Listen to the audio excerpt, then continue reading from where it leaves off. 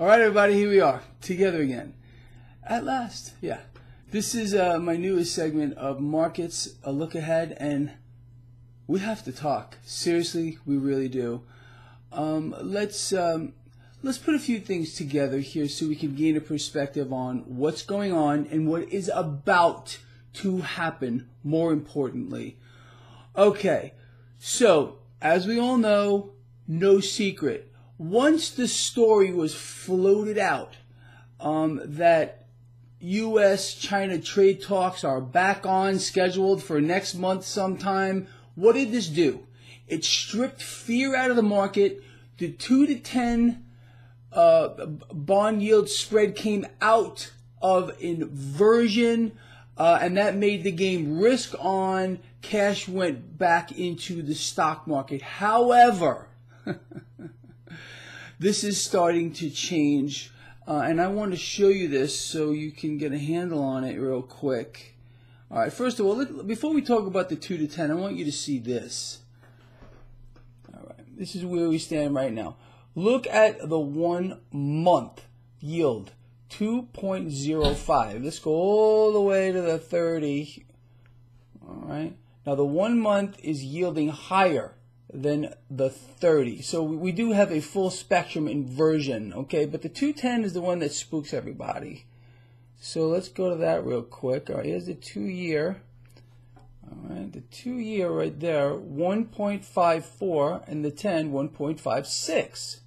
So we have a 2 basis point spread between the two of them.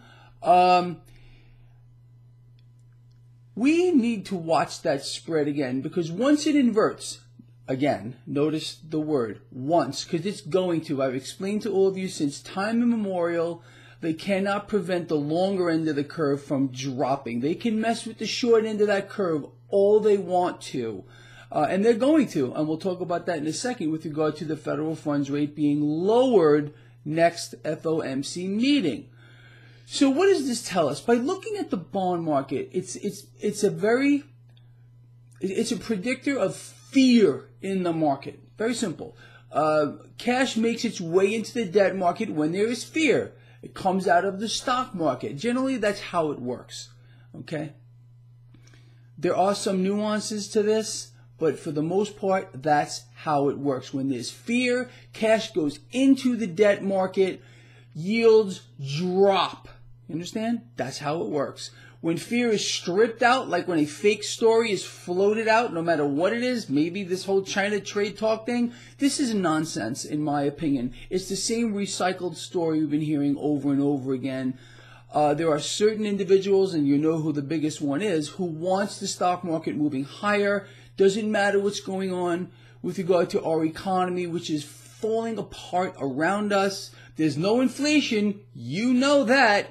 Another point that Mike Pence is pushing lately, I find that disturbing as well, that he's now fallen into the same trap, having to lie for the president. It's a shame. It really is, to see how one man, the president of the United States, can have such a profound influence on people around him. They got to use magic markers on charts to prove truths.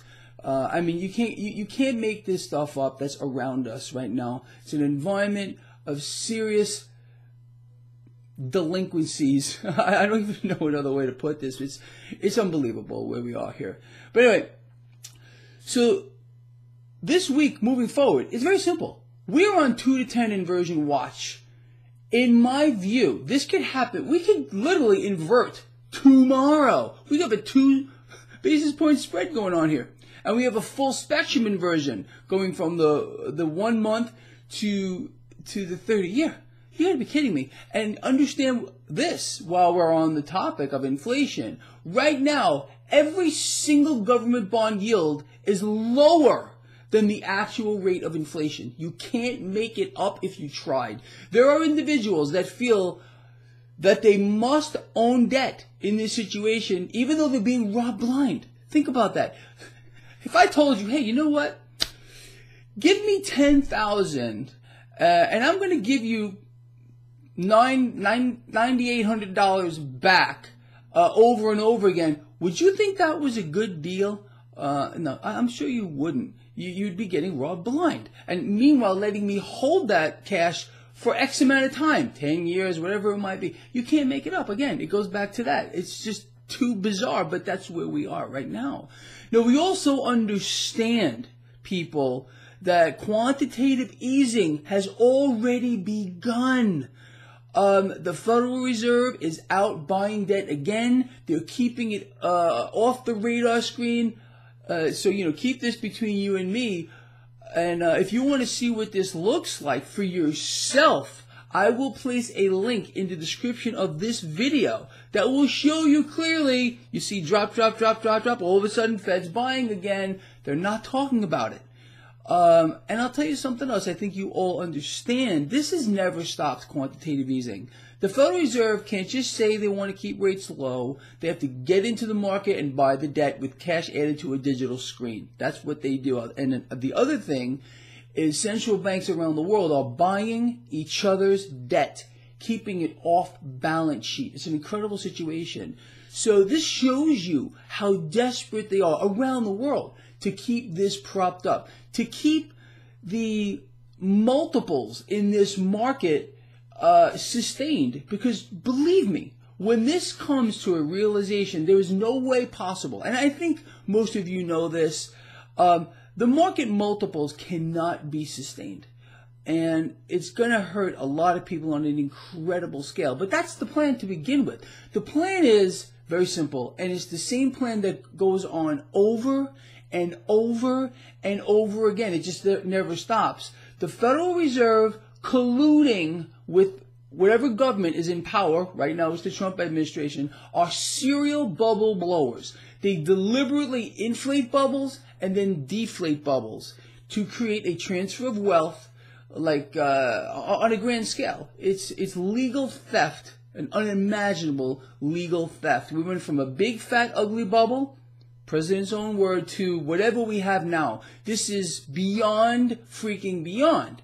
And so it's no secret, it shouldn't be to you, why the stock market is inflated, hyper-inflated, where it is on the back of a debt bubble, which is the greatest threat to humankind, period, the end.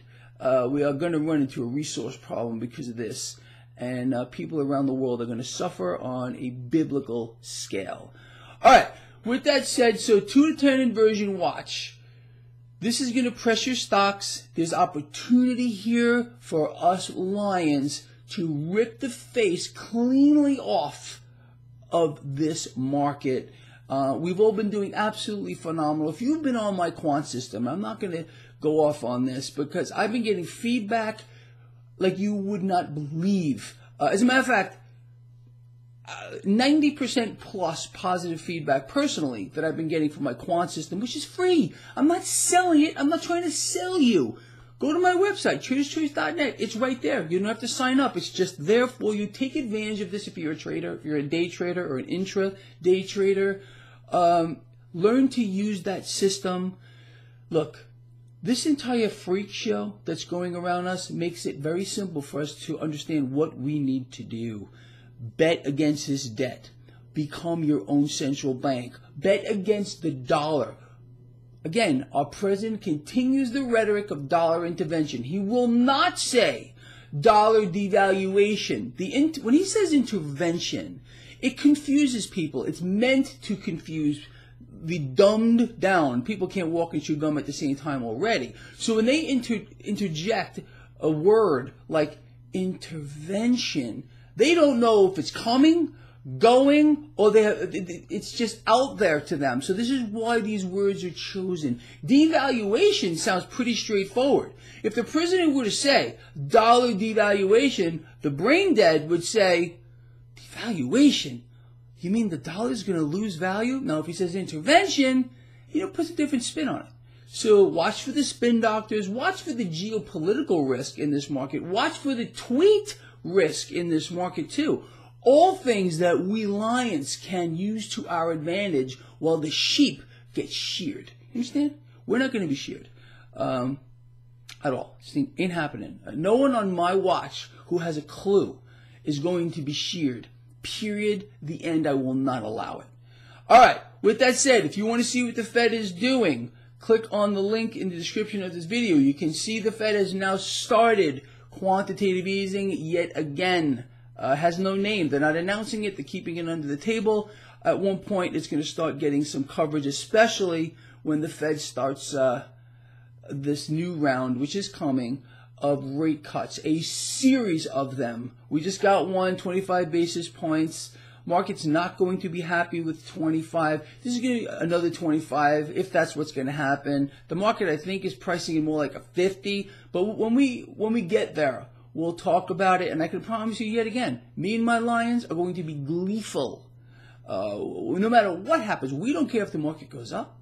We don't care if the market goes down. We just need a little bit of movement. Again, unless you're trading credit spreads, something I've done for a long time, I've written about, I've explained. I'm not talking about that right now. All right, we need a little movement in this market, and we're going to get it. You know what to do to capitalize on this across the spectrum with regard to betting against the dollar, betting against the debt. Become your own central bank, understanding what world central banks are going to continue to do, just like the video I did on Friday, inflate or die. So if you have not seen the video I did on Friday, please watch it. With that said, love you a lot. Please share this video. See you in the morning.